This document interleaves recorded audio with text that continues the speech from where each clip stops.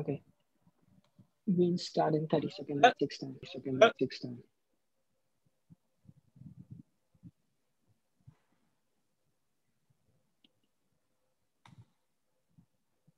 You just give me instructions. Any formal introduction or not? I've got my own introduction in here, but yeah, I can give you a brief introduction. So hello everyone. We have Professor John Percy, who is a Professor Emeritus of Astronomy and Astrophysics and of Science Education at University of Toronto and Associate of Dunlap Institute. He has a long-standing interest in this field and also other interdisciplinary aspects of astronomy. So without any further ado, I forward this to John, Professor Percy, for his talk. Thank you very much. Okay, thank you very much. Can you see the screen okay? Is everything okay? Yeah. Good. Okay. Well, welcome everybody from all over the world, some of my favorite places out there. And tonight we're going to talk about archaeoastronomy. There'll be a spelling test at the end, and that'll be the first word you have to spell. To be a bit more explanatory, we're going to talk the astronomy of cultures in the past, and particularly those that left behind no written records. And therefore, we have to use the techniques of archaeology, really, to understand what their astronomy was all about. So I want to give you an interesting comparison here, because on the left is one of the most famous images of the universe ever. It's about a 10-day time exposure from Hubble looking out into the universe. And the very smallest, faintest points on that diagram, on that photograph there, are galaxies that are so far away that we see them as they were billions of years ago, because their light has taken billions of years to get to us. So we're looking back in time and we're trying to figure out what's going on.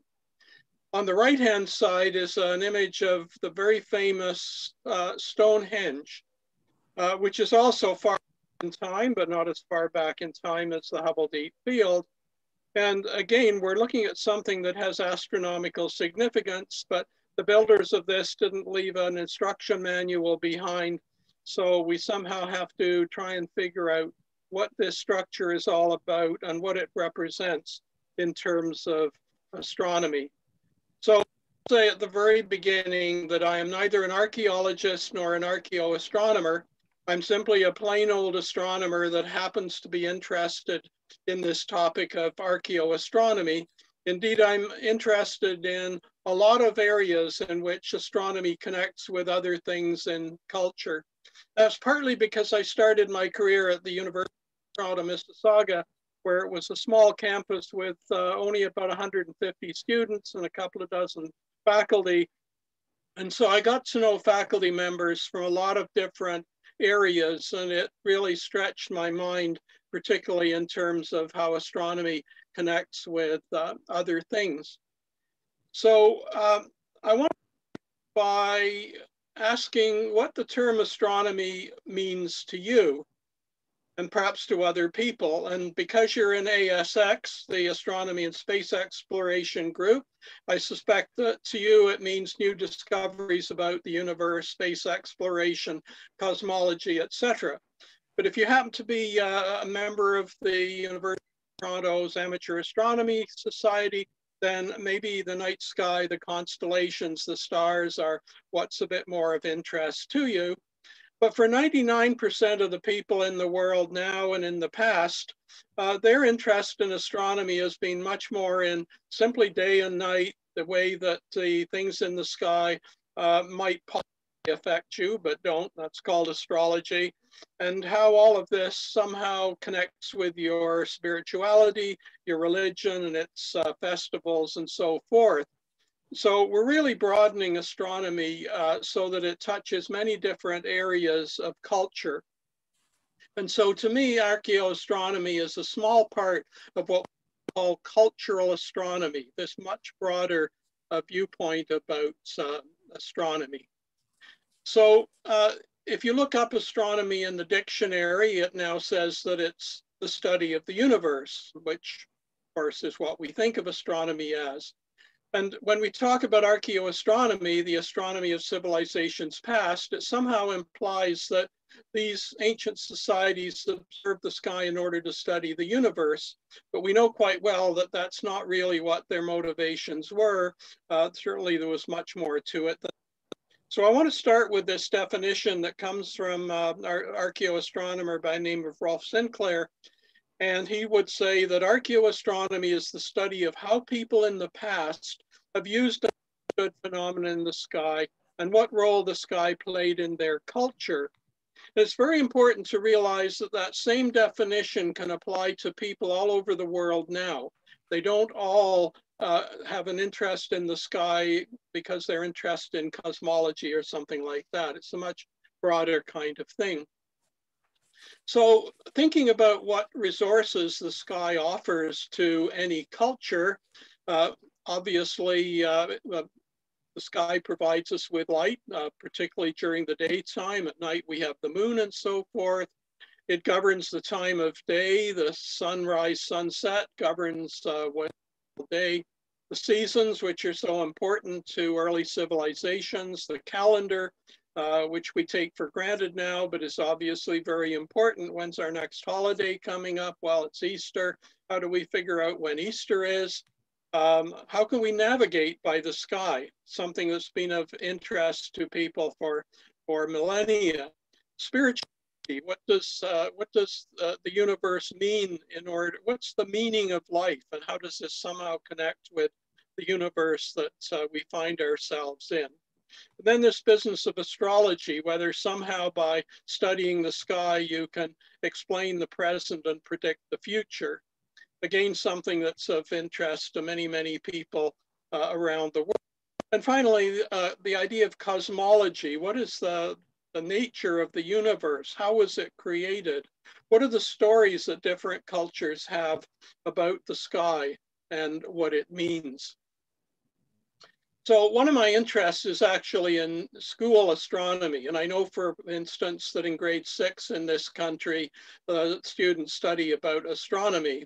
Now, it turns out in grade 5, they study about great civilizations like the Central American ones or the ancient Egyptian ones and so forth, and never really connect the fact that astronomy is tremendously important for all of these civilizations, both in the New World and the Old World. So one of the problems with knowledge as we deal with it now is that it tends to get compartmentalized into different subjects that are taught in different departments and so on and so forth. And it's really important to try and connect these different disciplines together. And so that's the philosophy I have about astronomy. It connects with so many other things. Now, you may have heard this old story of the 7 blind men elephant.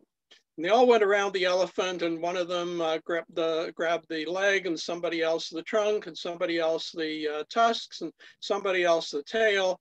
And they all got completely different impressions of what an elephant is all about.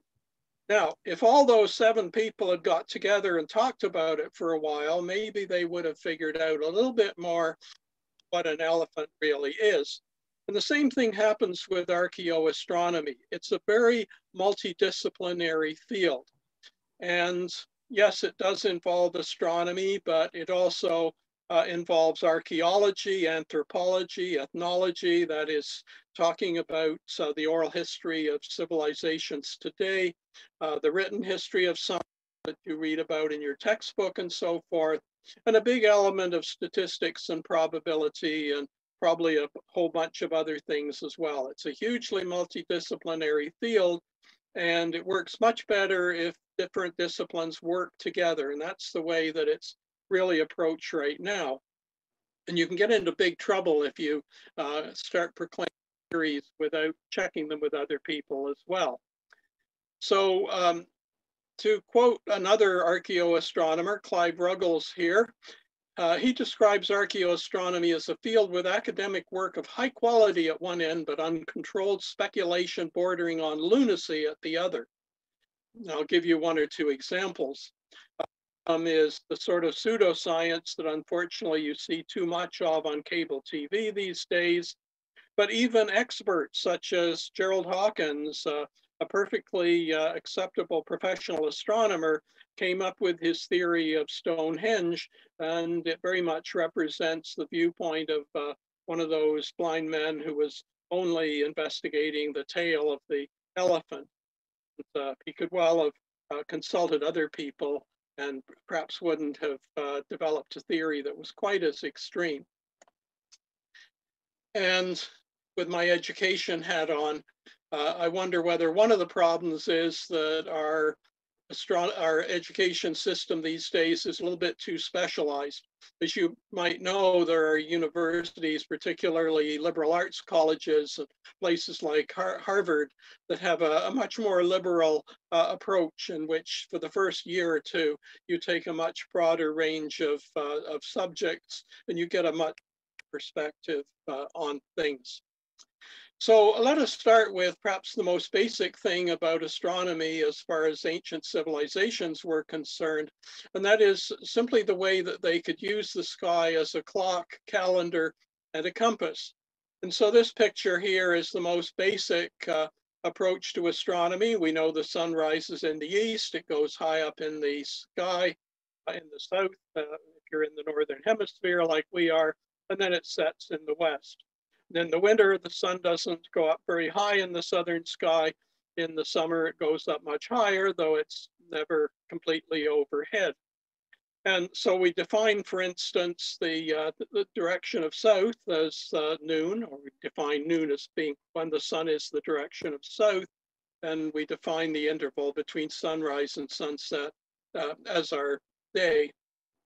Now, I had an interesting experience a week or two ago when we went on daylight saving time, and I got a phone call from the CBC who was asking me whether when we go on daylight saving time, does the sun actually rise an hour later?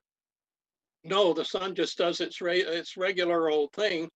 And using daylight saving time as opposed to standard time is a perfectly cultural thing. So daylight saving time is simply a cultural thing. It's the way that our particular jurisdiction relates to what's happening in the sky. So of course the sun is very important here. It tells us which direction is south. It tells us when is noon, and so on and so forth. And so we're still familiar with the way that the sun can be used to tell time by a simple sundial like this one here. So that's how the sky is a clock.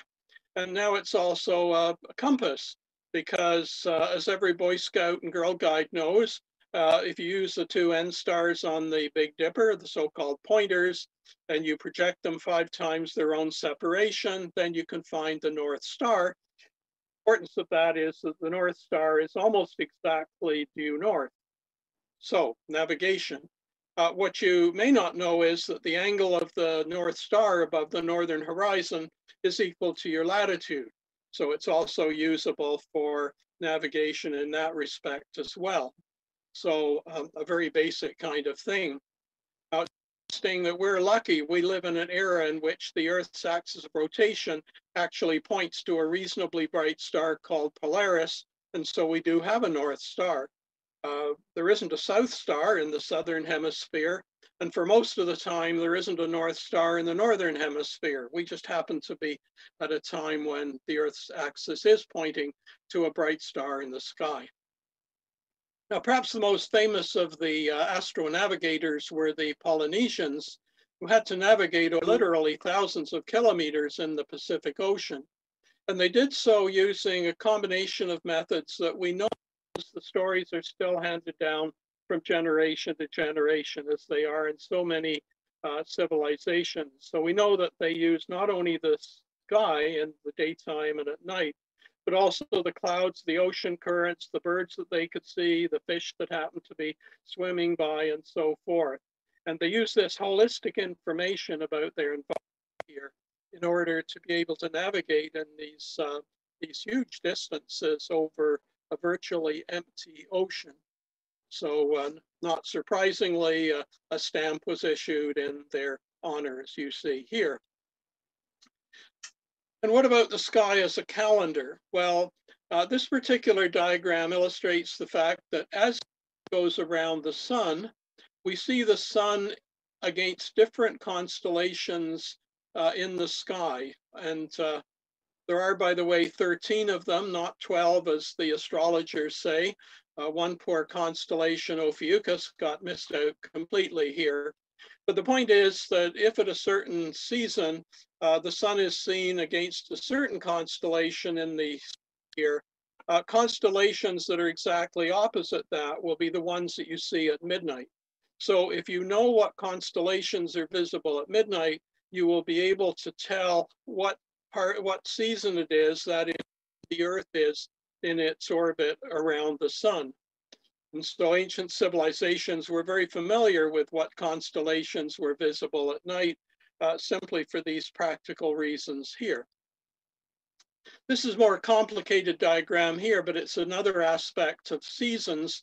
And that is, as I showed you on an earlier slide here, that in the wintertime, the sun rises south of east and goes very shallow up in the south and then sets about 4 hours.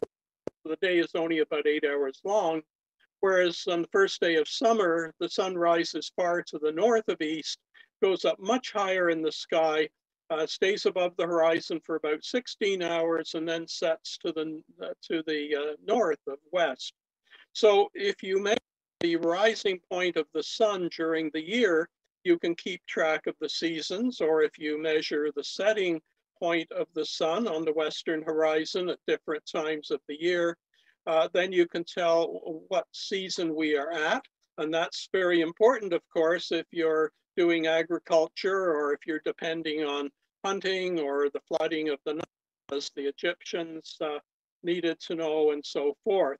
So these are other indications in the sky that you can use to figure out what time of year it is, and therefore what your what your activities should be. And so remember that time, calendar, and direction, and the use of these different sky methods, high technology, if you look back thousands and thousands of years, they're as important to people then as the computer is to us now. So let's look for a little bit about some origins. The first thing I want to remind you is that everything on Earth today has developed over the last billion years, last 4 billion years together. We are related to every other species, every other being, every other culture that exists on Earth today or has ever. And indeed, if there are civilizations on other planets around other stars, we share a great deal as to our cosmic origins. So that's just one message I always like to get across. Now, one of the interesting things that scientists have discovered is that there are species like monarch butterflies, like sea turtles, many kinds of birds, which make incredible migration journeys from the northern hemisphere to the southern hemisphere, literally over 10,000 kilometers. And we wonder, how can they do this? How can they remember what they're supposed to be doing in order to get back to the places where they need to go? And we certainly know that they use the sun. We suspect that they use the Earth's magnetic field, and there's also even some evidence that they use stars as part of their navigation. So the question is this the first astronomy that took place on the Earth? It's an interesting thing to think about. Now, in terms of things that our direct ancestors would be involved in, here we get into the real archaeology here. So for instance, on this picture here, there's some evidence that carvings on the bone here were a way of marking out the monthly cycles of the moon. And so it's basically a calendar that's carved onto a piece of bone. Now, the problem is that we don't know for sure that that's the case. There's no written records there. The evidence is somewhat indirect. We have to depend to some extent on the expertise of archaeologists that have studied things like this. Likewise, there are paintings within this very famous cave in France, the Leicester cave, which have been interpreted as stars and constellations. So again, we don't have any of these people still around to tell us that there wasn't the case. we can only depend on what archaeologists know about this particular culture. And the fact that we know that astronomy was very important to all early civilizations. So it wouldn't be unreasonable if indeed these turned out to be pictures of important constellations, because there are similar paintings in, for instance, Australia and other places where indigenous people have made paintings on cave walls. Which brings us to the question of these cosmology and creation myths. Everybody's interested in trying to understand what our origins are, the meaning of life. That's the whole basis of religion, I think, and of spirituality in general. And of course, the possibility of being able to predict what the future is going to bring. And so this idea of astrology is something, unfortunately, still with us today because it has no scientific basis, but certainly it's existed all over the world for thousands of years in the past, whether it's in China or India or in various other places. And as I say, it's still with us today. So there's a connection then between the sky and ideas of the afterlife. That's something that's certainly reflected in the famous Sphinx in Egypt here, which is aligned so that it faces the east. And the east is where the sun rises in the morning, having gone down through the underworld, rises back up again, sets in the west, goes down under and back again. So we have this connection then between what's happening in the sky and what we believe are gods, whoever they are or where they are. So you note, for instance, that the word heaven is where the gods are, but we also use the term heavens to represent the sky. So there's this direct connection then between the sky and religions. And it occurs in many, many different forms around the world. Here's an interesting structure in Ireland called Newgrange, and it's one of many chambers. You see a picture of it on the bottom there. It's quite large, but it's built in such a way that on the first day of winter, the winter solstice, the sun, assuming it's clear, the sun will shine into this particular tomb and illuminate the inner parts of it. This is something that's also found in many other sites of the world. And it's not just in the British Isles that we find this, though it's certainly quite dramatic in places like this and Stonehenge and other places like it. So Stonehenge, for instance, dates back about 5,000 years. It was built over an interval of about 1,500 years by not quite the same cultures, but ones that did to each other. And there's a huge amount of archaeology being going on around Stonehenge for the last 10 or 20 or 30 years. And it's clear now that Stonehenge represents a sort of shrine for the dead, where people from all over the British Isles came on the winter solstice to honor their ancestors and to the rituals that went on. And there's evidence, for instance, that whatever people came to Stonehenge, they went to some other sites much further away in the British Isles to do similar kinds of rituals. So Stonehenge is in no way unique. This is just one more example here. There's about 200 places in the British Isles where you find either complete circles of stones or partial ones like this. Of them are almost as impressive as Stonehenge is. And again, there's the constant evidence that it's somehow connected with their spirituality, with their desire to honor their ancestors, and so forth. And the interesting thing about it is that Stonehenge and many of these other features are aligned in the same way that Newgrange was, in the sense that at a certain time of year, usually the summer or winter solstice, the sun aligns with these structures here. So on Stonehenge, for instance, there's a separate stone that's tens of meters away which lines up with the middle of Stonehenge to sight on the winter solstice, sunrise or sunset, and so forth. Now, one of the things that I like to do, and particularly during the lockdown that we've had for the last year, is watching documentaries about archaeology, particularly ones about the UK. There's the really interesting series on archaeology produced by the BBC and so forth. And one of the things you find is that the archaeologists, if they discover burials that are aligned east-west, they can be pretty sure that whoever was buried there were Christians, so that this is something associated with the Christian phases of the Great Britain, associated with the Roman phases or the earlier phases that were much more pagan. And so even in the Christian tradition, the orientation of churches, the orientation of burials is something that is aligned towards the sky, because if you read the scriptures and you interpret them, then the second coming of Christ would occur from the east. And that was very meaningful to the civilizations that were around at that particular time. Now, to think of the sky as we see it in Toronto, which is about 45 degrees latitude. But if, for instance, you were at the North Pole, where the axis of the rotation of the Earth is sticking straight up, then the whole of the sky would revolve around you parallel to the horizon. Nothing would set, nothing would rise.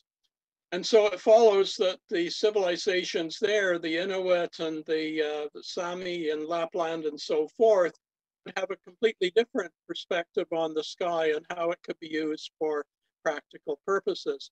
And there's this wonderful book published by the Royal Ontario Museum called The Arctic Sky, which contains also interesting stuff about Inuit star lore and how they use the sky for practical and spiritual purposes.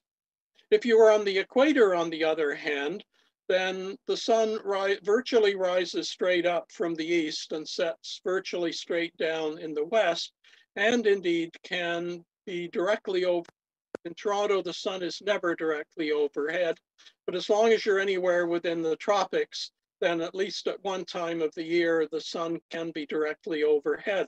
And that was particularly meaningful to the people in Mesoamerica, for whatever reasons, again, for spiritual reasons. And so this is something that's built into their civilization, is things that relate to when the sun is directly overhead and could therefore shine directly down into a well. That's one way that you would be able to observe this. Now, the Mayans from Central America are a particularly fascinating culture because they were not only fascinated by the sun and the sun's cycles throughout the year, but also by Venus, which the sun and the moon is the third brightest object in the sky. And so they had separate calendars for the sun, the 365.25 day calendar, but then also the appearance of Venus is governed by a 260-day cycle. And so their timekeeping was even more complicated than other civilizations, our own. And they had very sophisticated calendars. One way of indicating that, unfortunately, most of the Mayan records were actually destroyed by the Spanish conquistadors, unfortunately. And there's only 3 or 4 documents that are left over. And this is one of them here, the Dresden Codex. And virtually all the information on it is about astronomy. It's their calendars, it's their astrology, their obsession with Venus and with the sun. And if you happen to remember back to December 21st, 2012, maybe you don't, that was the day that the world was supposed to come to an end, because both the calendars of the Mayans were going to turn over at the same time, kind of like the odometer of your car turning over from all 9s to all 0s. And the world was supposed to end, but it didn't. And obviously none of us thought the world was going to end anyway. But there's always people with strange beliefs, as you know. Another interesting New World civilization are the Nazcans from Peru. These are the plains of Nazca here. And on the plains, there's these giant images of insects and birds and other such things. And then there are these lines which seem to be oriented towards the horizon and so forth. I'm going to mention these again on the next slide. But they're very simply made. All that's done here is to push aside the stones on the desert floor to make these particular patterns, which could then be observed from nearby hills. And we still have some evidence that that's the way they were used. The elders, the priests would go up on the hills to observe these sacred figures here. Unfortunately, a chap by the name of Erich von Daniken came along with a very strange set of theories about not just Nazca, but the Mayans and the Egyptians and all of these things here, and tried to convince us all that these were all done by space aliens. Now, he actually wrote the first of his books while he was languishing in prison because he'd been convicted of embezzlement and fraud, but he obviously figured out a better way to make money from gullible people, like still buy the books and still watch the documentaries that are on these channels, which I will not mention. The problem is that people are very interested in this kind of thing, so pseudoscience sells very well, but if you spend 5 years writing a rebuttal, it tends not to sell very well unless you happen to be Carl Sagan. Right here in Toronto, astronomy has probably gone back about 12,000 years. We know that the indigenous peoples were here 12,000 years ago.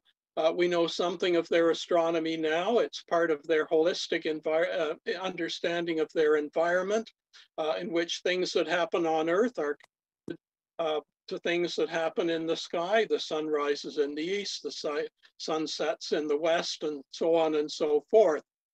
And so astronomy is an important part of indigenous spirituality even now. If you've ever gone to an indigenous ceremony, you will probably know that. And there's a structure called the medicine wheel, which is very common across North America. It's simply a pattern of stones that's oriented towards north, south, east, west. And again, it's part of both their practical and their understanding of astronomy. And you may be interested that Toronto's famous sign has now got added to it on the left-hand side here, this representation of the indigenous medicine wheel. That's what this 4-part circle is all about here. It's in celebration of the spiritual understandings of our indigenous people. Probably the most famous of the medicine wheels is in Wyoming, the Bighorn medicine wheel at an altitude of about 10,000. And we know from the oral history and interviews with elders that in the springtime, they go up there to celebrate, to set their calendars by the orientation of these cairns of stones. You can see them there. You can see patterned stones radiating from the center of that medicine wheel out towards the periphery of it. So that's a particularly good example. But as they say, there are probably 200 of those in Western Canada and the US. Now, astronomy is connected with cultures all over the world. This happens to be a representation of the New Zealand Maori culture. We mentioned the Polynesians and their ability to navigate. And one of the places that they navigated was to New Zealand. They established settlement there about 1,000 years ago, the Maori people. And the Maori astronomy is very much connected with a star cluster, the Pleiades, sometimes called the Seven Sisters.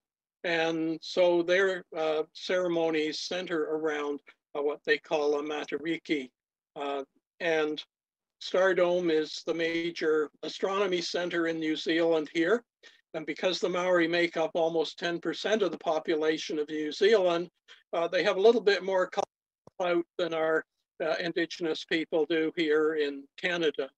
And so their astronomy is celebrated in New Zealand as well it should be. So turning to a slightly different way in which astronomy is related to cultures, you know that there are stars in the sky and they have various patterns to them, and different cultures have established different patterns. The ones that we use are the ones that descend from the Greek and Roman mythology. There's a total of 88 constellations that we recognize, same as the number of keys on a piano. And so suggesting that only the ones visible from the northern hemisphere have these names from Greek and Roman mythology. The ones in the southern hemisphere that were not observed by Western cultures until explorations of 300 years ago, they were named after things from the Industrial Revolution. There's actually a constellation named after the air pump, and another one after the telescope, and another one after the microscope, and so forth.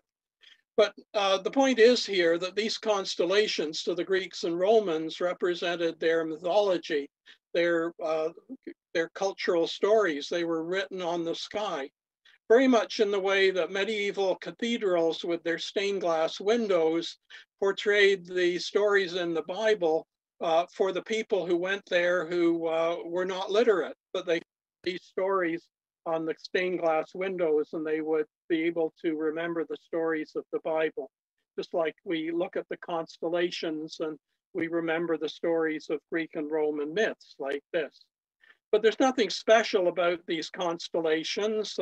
They're very pretty, the ones that we conform to here. These are the ones in the northern sky with the Great Bear and the Lesser Bear and so on and so forth. But for instance, Chinese constellations are quite different. This is a star globe from the ancient observatory in Beijing. And on there are the little constellations. They're smaller, more numerous than the Western ones were. And as I'll mention shortly, the Chinese astronomers were making records of things that happened in the sky. And so if something was observed in one of their particular constellations, then that localized that particular event very precisely. And we can now go to their records and recreate some of the things that they observed up to 2,500 years ago. So let's quickly look at a few of the astronomical phenomena that we know today and kind of speculate on how they must have affected ancient people. So here's a beautiful picture of the Milky Way. Sadly, probably most of you have never seen this because with city lights, it's completely washed out. But if you ever get somewhere where you've got a clear, dark sky, you see this beautiful pattern in the sky. And if you want to know how different civilizations have interpreted this, just go to Wikipedia and they have about 24 Milky Way myths from different cultures. It's interesting that the interpretation that each culture places on this is very much dependent on what is important to that culture and where they're located and how they, what sort of agriculture they do and so forth. So again, the interpretation would be connected with other things to do with that particular culture. Here's the Northern Lights, certainly known to the Inuit and the Sami and Lapland and in Finland and so forth.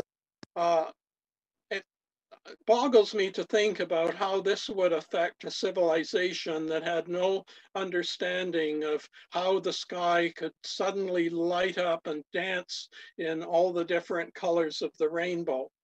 And a comet. Comets appear more or less randomly. There are a few that are periodic, but basically they relatively suddenly appear in the sky like the finger of God pointing down to something or other, perhaps being some kind of omen.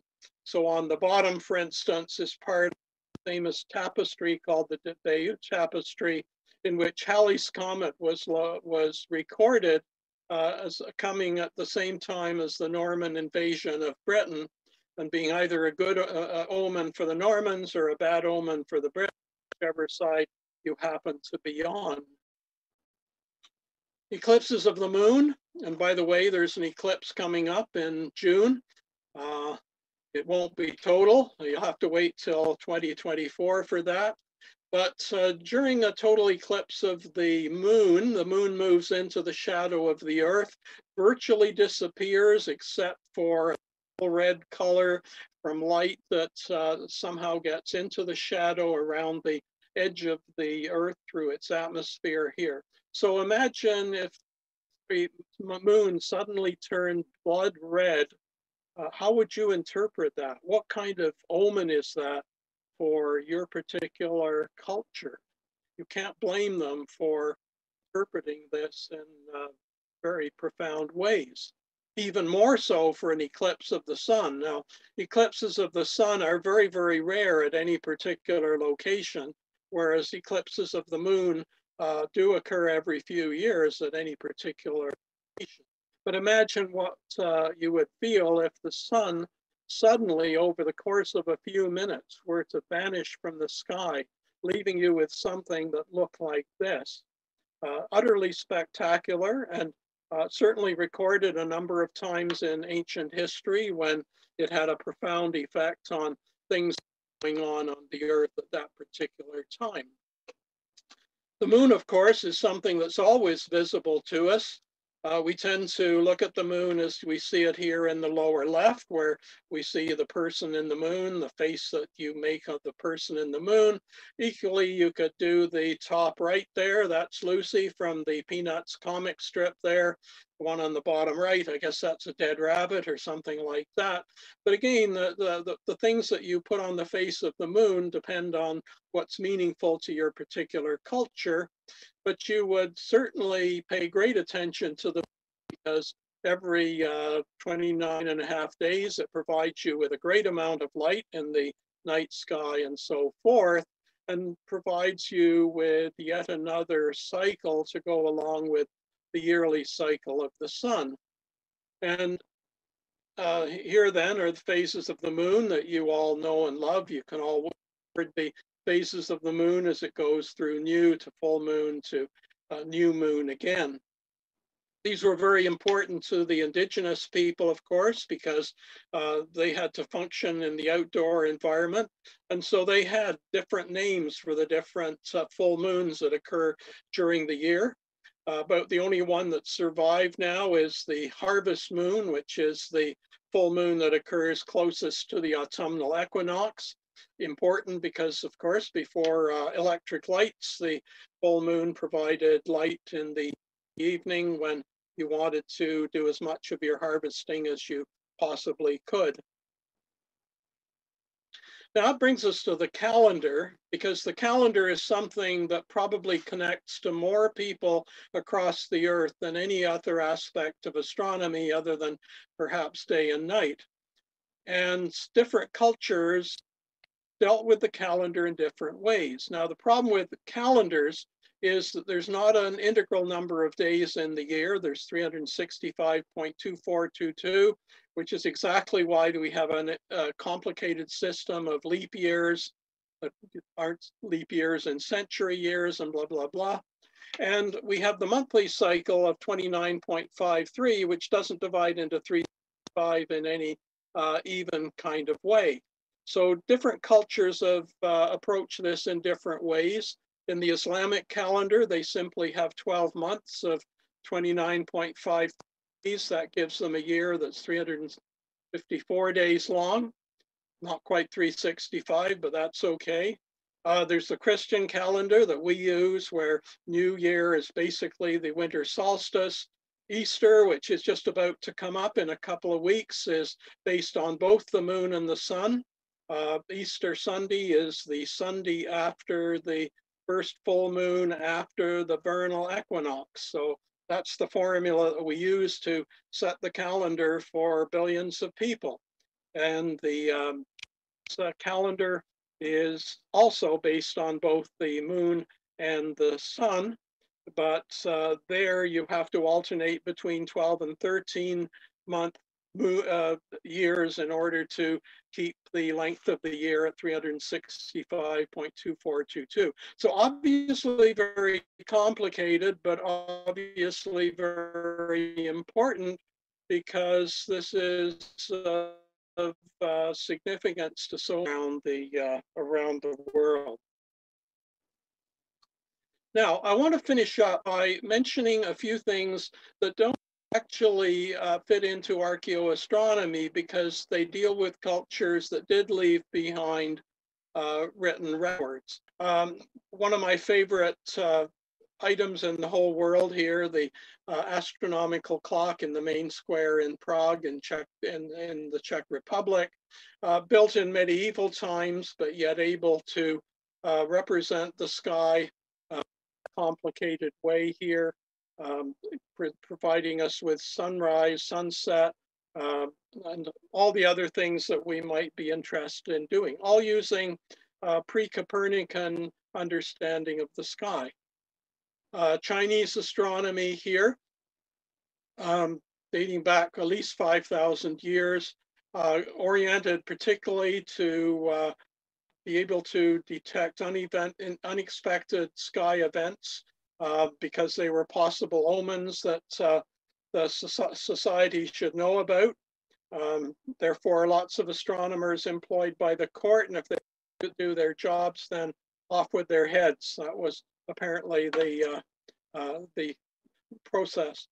And one of the things that they did was to record comets and supernovas, which occurred unexpectedly. And one particular recorded in 1054 AD, we now know as the Crab Nebula. This is the remains of a star that exploded 1,000 years ago in what we call a supernova. Indian astronomy, very important for astrological reasons, but doing their predictions that they needed to do, they had to develop the mathematics that was important in order to do these things here. So if you've ever been to India, you will know about these incredible structures here that are in many of the main cities like New Delhi and so forth. And finally, Islamic astronomy. The Islamic astronomers who preserved the knowledge of the Greeks and Romans after the decline of the Roman Empire. They continued making observations using instruments that they developed themselves, like this very sophisticated observatory on the left-hand side, pictured on this Russian stamp here in Samarkand.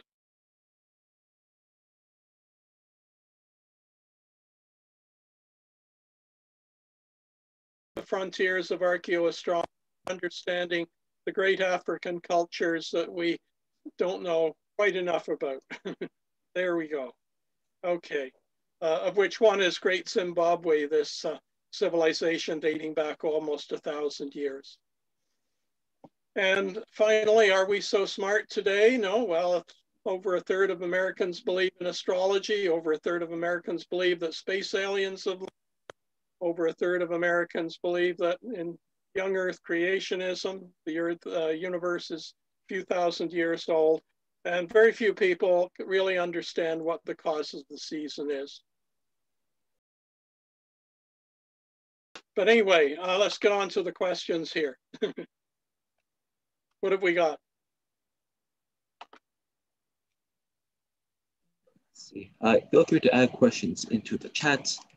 There was a question earlier.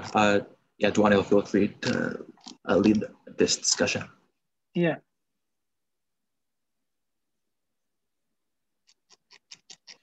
So there was one question, Professor. Clay asks that, do planetary names in general share the same meanings across various civilizations? Say it again. Sorry. So Clay asks whether the planetary names in general share the same meanings across various civilizations. For example, in the West, Mars is named after the Roman god of war. In Chinese, name for the Mars is also named for the early Chinese god of war. So he's basically asking if the names share the general meaning.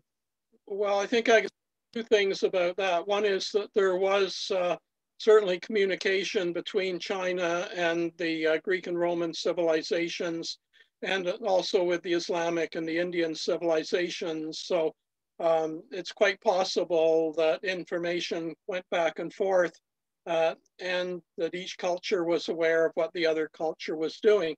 But the other thing is that remember that Mars is a colored planet, and red is the color of war. And so it may well have been that they independently came up with the same name. I don't actually know what the answer to that question is. Likewise, Venus is white and bright and associated in the Greek and Roman mythology with love. And it may well be that other civilizations would have made a similar interpretation. But my guess is that generally the different civilizations would have attached different names to it. Just as they had different myths about the Milky Way, different myths about the Northern Lights and other astronomical phenomena. They somehow wanted to connect those phenomena to other things within their own culture. Thank you, Professor. Somebody has asked whether, since the poles are shifting, what do you think that means for astronomy and navigation as we know it going forward, in any effect at all? Well, of course, now we use GPS for navigation. We don't really use the North Star. But there are still civilizations on Earth that don't have GPS, and for them, the North Star does provide some useful, practical, and spiritual kind of function. And the civilizations in the Southern Hemisphere have managed perfectly well without a South Star.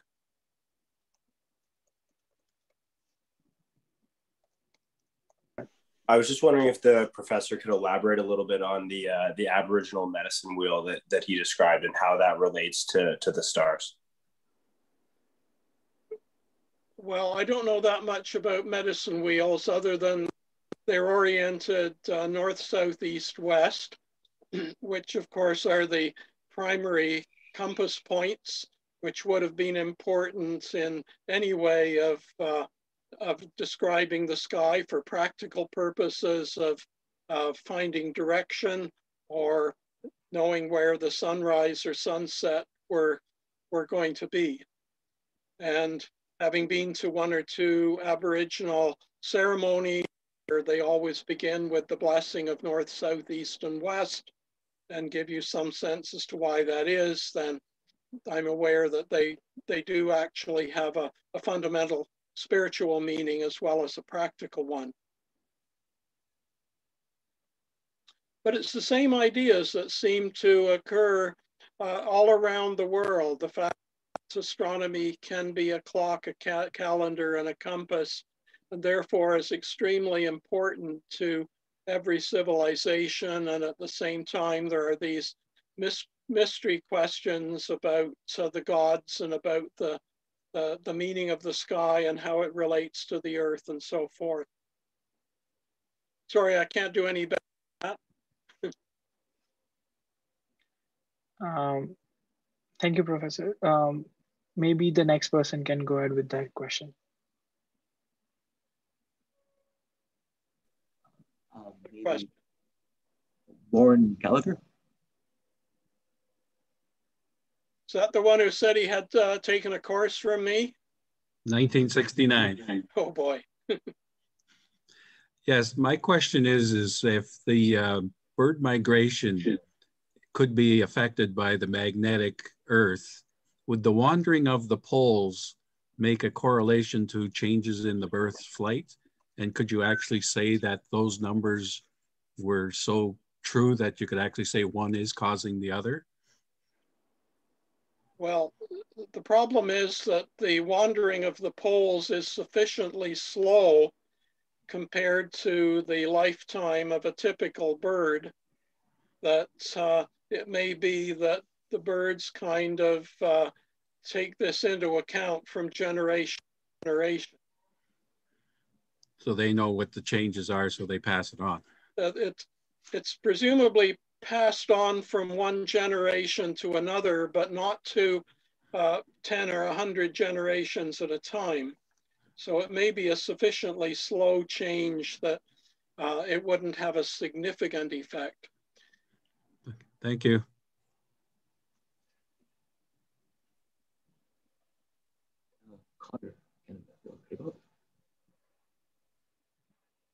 Hey, Professor. Just want to say, really enjoyed the lecture. Do you have any more, for that, what's it called? The clock in Prague, how did they manage to make something that replicates the skies so well, even without, the Copernican knowledge of the sky? Which civilization are we talking about here? The clock in Prague. Well, it's because if you're trying to duplicate actual positions and motions in the sky, those are independent of what theory that you actually use to explain them. So all you have to do is to devise a mechanism that can basically reproduce the different motions that are occurring, the motion of the moon and its monthly phases, and the motion of the sky at the particular latitude of Prague. So it doesn't require a theory. It just requires a mechanism in order to reproduce the way the sky is moving. The sky, of course, doesn't know what theory we're using to explain it. The point being, up until the time of Copernicus, the Earth-centered theory represented the sky just as well as the sun-centered theory did.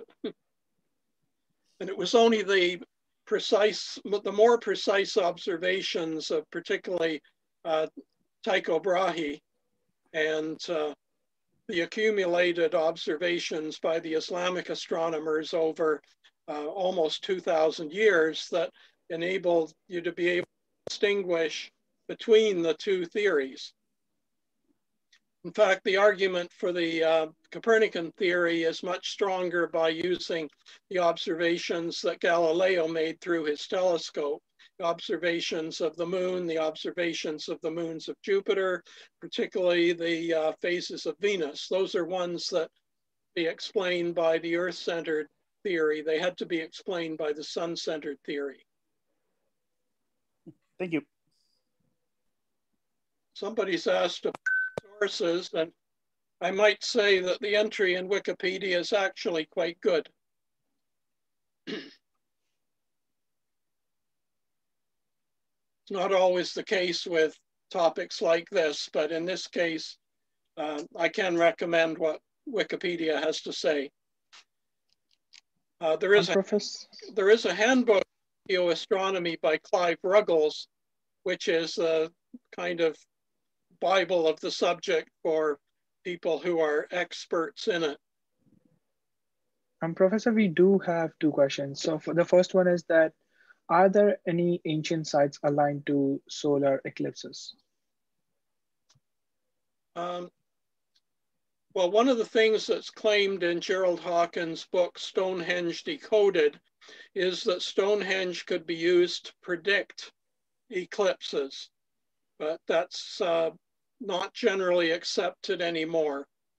So I'm not aware of any structures that are directly related to either eclipses of the sun or eclipses of the moon. Another question is, do you think daylight savings should be done away with at this point? Well, the problem is that daylight saving time is complicated by the fact that if one province does it and surrounding provinces don't, and if surrounding neighbor states in the US don't, it's rather complicated. But the other thing is that we have this strange system called time zones, and different provinces and territories relate in a different way to their time zones. Sometimes the longitude to which the time zone is connected, like Toronto's is connected with 75 degrees. Sometimes your province is well centered on that particular longitude, but sometimes it isn't. And so daylight saving time is more suitable for some provinces than others. And it also depends to some extent whether it's a province where more people are out in the morning than are out in the evening, or whether it's more people out in the evening than in the morning. So you can understand perhaps that a largely agricultural province might want to have more light in the day, in the right after sunrise, whereas other provinces might want to have the light in the evening, as we do with daylight saving time. So it's actually a complicated question. Yeah, indeed. So we do have one more question. Is there any astronomical alignments regarding the fire pits in the cursors at the Stonehenge site? Regarding what? Is there any astronomical alignments regarding fire pits in the cursors at the Stonehenge site? Fire pits? Yeah. Well, there are a certain number of fire pits around Stonehenge. They're being discovered quite regularly, and I'm not aware that they're oriented or arranged in any particular way. There is a circle of about 56 pits. I'm not sure that they're all fire pits, and they're not all burial pits or something like that. And this is one of the things that Gerald Hawkins proposed was somehow usable as a way of predicting solar eclipses, but his ideas are simply not widely accepted anymore. They're grossly simplistic. What can you tell about the alignment of Egyptian pyramids or any other South American pyramids? They are generally oriented north, south, east, west. And one interesting question is how they could get the orientation so exact. And I've actually seen films in which they demonstrate how with very primitive technology you can arrange the orientation to better than 1 degree of accuracy. I think we are done with the questions. I think that's yeah. Oh, we do have one more. Can you recommend any documentaries related to this topic? Not offhand, and this is very dangerous territory because I see far more documentaries that are claiming around the work of von Daniken and various other pseudoscientists who have come up with theories which are just simply have no evidence in their favor around them. So unfortunately not, but I just say be very, very, very careful about what you are watching around this topic here. And as I say, I do recommend Wikipedia. It's perfectly okay in this case here. Yeah, that's it. I think Adam can take now. Yeah, just had one last announcement. Thank you very much, Professor Percy, for your time. Apologies to everyone as well for those technical difficulties and those interruptions by some of the participants. We'll be looking into preventing that in future events. I did have one last, and thank you for the support in the chat as well. I did have one last announcement. If anyone here happens to be an undergraduate student at the University of Toronto, we are hiring for next year's executive team. Elections are, they will be running I believe, a week and a half from now, I'll be posting the link in the chat shortly once it's available. And thank you very much again for coming to this education talk, and I hope you have an amazing rest of the week. I'll just be posting. One thing that I can do is that I can mount the PowerPoint presentation on my website. That is the new version of it, and I can send you the link. Would that be of any help? Yeah, Professor, you can.